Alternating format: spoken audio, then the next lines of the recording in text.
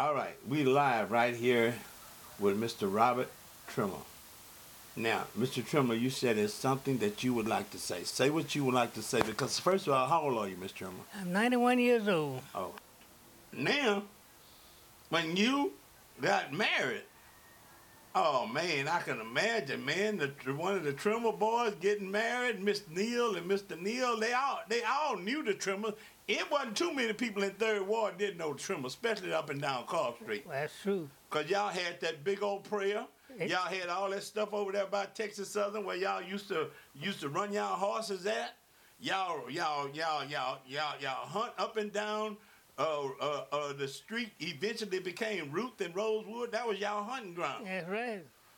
Y'all ran possum and rabbits all up in that neighborhood. Also, the ground where Texas Southern is now, we hunted all over in that. Bird hunted and everything. Everything is over there. Yeah. Boy, this is what we talking about. You know, when you move down there on Cobb Street, you and your wife, was that the first house y'all had? I was born down there. I was born in 1922, right there, 3919 Cobb Street, which was the hardcore country. Okay. My daddy sold wood, because, you know, wood was the thing of the day back there. They cooked and heated with wood, and my daddy sold wood. We delivered wood all over Third Ward. That's why y'all knew so much about part of Third Ward and being able, because during them days, people didn't have electric Man, stoves. back then, if you owned a wood yard, you were a big businessman as a black man selling wood. Because everything was done by wood. You know, you stayed warm with the heater with wood. You ain't had no electrical thing. You cooked by wood on a wooden stove. Right there on Cobb, where it was now Cobb and Wheeler. It used to be. What was that neighborhood was on Cobb Street? Somebody said one time it was called West Sampson Street or West Alabama. West Sampson was, it was West, but it really didn't go all the way back where Cobb is now, because it's just about, Texas Southern has just about took all that in. Right, but it started on Holman, right? The first name it had was Galveston, and it eventually changed it from Galveston to East Sampson, and later to Cobb. So it went through three different names. Because the reason they changed it from Sampson, because it was East Sampson, and you know there's another Sampson that takes from Southmore going down to the bayou. Right. And they had to change it because of they were about a half a mile between the two. Okay. They didn't want, one wasn't the extension of the other. Uh-huh. Yeah. Okay, yeah, because the other Sampson went straight on all the way down through the bayou, which was going towards the Jewish neighborhood. Well, at that time, see, Sampson used to dead end right there at where Rosewood is now. But when you left there, you were going into the woods. Right. See, my daddy ran a milk dairy there until 1932. It wasn't a long. Well, Sampson did it in, okay, because it wasn't no Wheeler Street, was it? No, that was woods. That was the country. Okay. We had geese, cows, and horses, guineas, turkeys, everything there. So the only thing that separated y'all from Cobb Street was the woods. There's only two streets from Holman down in there. And the rest No, I want to talk about right there where Rosewood and meet in with. That was farmland. Okay, so now a house that I knew y'all had was on the corner of Rosewood and Cobb. That's right. Okay, what was the first house at? Right there, same place. Okay, well then what are the woods was? So y'all was behind the woods. It was when you left Holman left Holman Street, coming south. Coming towards Sampson dead end right there where Rosewood is now, and from Rosewood to Southmore was woods. Okay, Sampson dead end at where now? Sampson dead end at what is now Rosewood.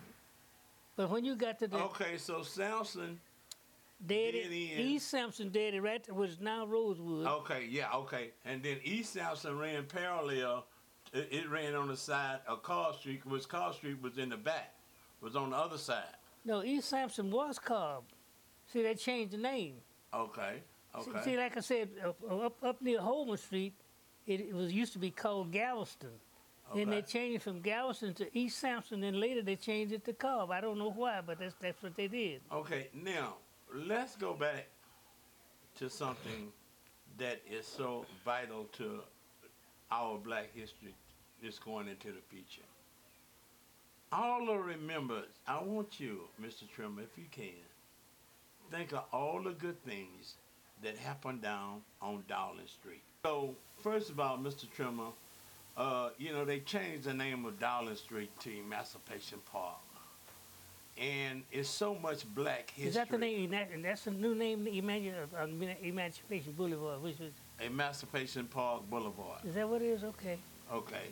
Now, during the time in the 40s, I know because I took something off of the internet that showed in 1940, that's when Lightning Hopkins came to Houston and he played his music on Dowling Street, and they had it showing that he went from Dowling Street to Carnegie Hall and took the blues all over the country. That's what started B.B. King and a lot of other people into the blues.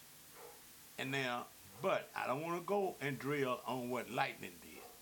I want to drill on all the good memories that Dowling had for the black community. First of all, Dowling Street, really, you said Dowling started way back on the other end of downtown, Right. which was Congress. Congress dead end used to come in east. Congress used to end at Dowling, and it curved on into Dowling and come and come on south. I think it's still that way. Yeah, it's still that way. Okay. Now you come on through down Dowling. Did blacks stay all in them houses down there by McKinney, Polk, Lamar, Dallas? Because all of those streets. Bell. Yeah, that's black. Leland. That was a heavily populated black area. Okay. And then later on, I-45 came in 1948, which we would call Interstate 45, and back then it was Highway 75, and before then it was Superhighway. Was that right? No. It's I think when the first freeway from Houston to Galveston was a nonstop from Houston to Galveston, and they called it Superhighway. Okay. Which is later now the Gulf Freeway. Okay. Yeah. Where did it start at? Because it took a lot of homes. I think it started about Dowling. It did. And okay. went This is east. the information that I got. That when they started it up there on Dowling and Pierce and Jefferson. Yeah, but that's the area they started. That was the beginning. Okay. And Calhoun. All of that used to be black neighborhoods that they had to take out to make room for that superhighway that we know now as Gulf Freeway, and as we call it, I-45 South. Right. Okay, they took a lot of black homes out of that area. Oh yeah, they took all of the homes too for the right of way for the freeway.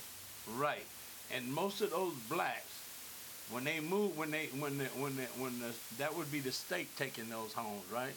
Yeah. Okay. Now, when they moved and took those homes, a lot of those blacks had to move back towards San Emmanuel, back out towards the other end of Alpha Dowling. Well, San Emmanuel ran parallel with Dowling, but just a few blocks west of Dowling. Yeah. Now, in going through some of the history that I know about Dowling, I mean, the first thing that would come to my mind was Eldorado Ballroom. Eldorado Ballroom, Elgin and Dowling. Yeah. That was the first big one. A guy that owned, his name was Dupree. Yeah, I mean, that was the first thought to come in my mind. And then the second thought would come to my mind would also be Cobra Brooks had a very popular restaurant there off the Let's corner. go down Dowling Street. Let's go down. Okay, now let me ask you this. Now Dowling Street and blacks, they wasn't crossing Holman. Was whites living on the other side of Dowling on Alabama back out towards that way? The whites started along about Alabama and went everything east of Dowling, about Alabama. West of Dowling was whites. Okay. And So Now, when we talk about Darling that we knew, because see, Darling to me is the only street that ran through Third Ward that's coming from downtown. That was the main stem for us. Right. That was the only street that where you can go from Third Ward to downtown if you wanted to walk. Here's the popular places. Okay. We had the Park Theater, was right off the corner of 2M and Darling. Okay. Then the Emancipation Park was bounded by 2M and Elgin. Okay. And I think the backside of it was Bastrop. Okay. Yeah. Well, we talking about Darling. And and the swimming pool came in. Swimming pool must have come in around 1937, 38. Because I learned how to swim in the bayou. Okay. Now, let's go on down. Keep on going down Darling as you know it. And at the Emancipation Park, we used to have on Wednesday night, was a night once a week.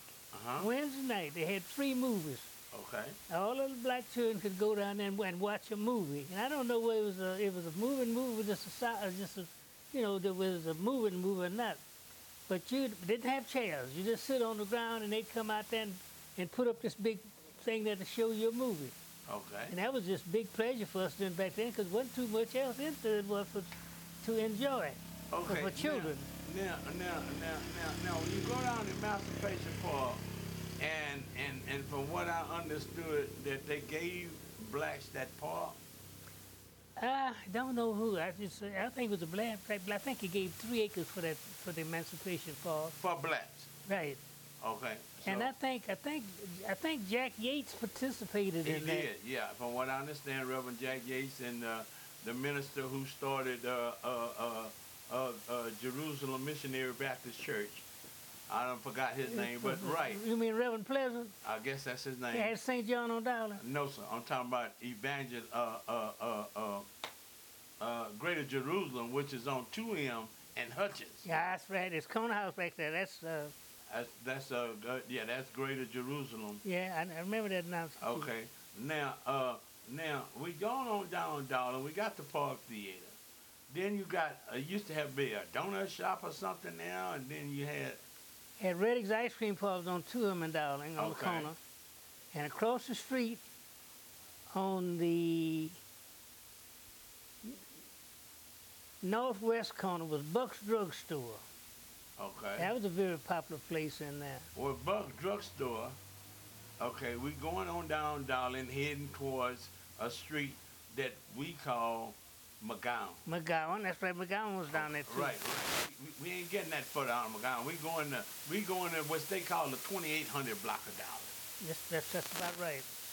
Yeah, I mean, which was a real popular block of Darling, and which would include the Emancipation Park, which would include East Texas Cafe, which would include Tyler Barber College. Tyler Barber College. And it would include Standard Make Shoes. Standard Make Shoes was there. And it would also include St. John Baptist Church. And then on the other side, who ain't never going nowhere, is Wolf Department Store. Wolf's is a little further. Let's see. Wolf's right Wolf's in there. right across the street from St. John. That's right. St. John. Yeah. Because then you had Wolf, and then you had the big East Texas Cafe. Right, it was there too. Yeah, and then you had coming on down, then you had Square Deal, and then you had the Park Theater. If I'm not mistaken. Yes, well, Park Theater there comes to him in Darling. And to it. But okay, just and beyond then the Darling, then we're working on back on the other side. Because this is history now, Mr. Trimmer. That's why we're going back over there and we documenting it. Now on the other side of Darling and McGowan, the most popular was that hotel. I can't think of the name of it, but it was a two-story hotel. Al Japo. Al Japo. That motel had some of the big famous stars. And the Senate. They had the Senate. The Senate Grill was in there. Right. The Senate Grill was in Grill. And then now you should be getting close to the Darling Theater, which would be on that corner. Webster, I think Darling Theater was around Webster and Darling. Exactly. Between Webster and Graven. Now you missed some businesses in there. Well, tell me the ones I missed. You had a shoe shop in there right next to St. Standard Make Shoes in St. John. A guy named Bartholomew. Okay. He had a son named Horace Bartholomew. They had a shoe shop. It was one of the most popular shoe repair shops in Third Ward. Okay. Yeah, 'cause And what else did we miss? Because we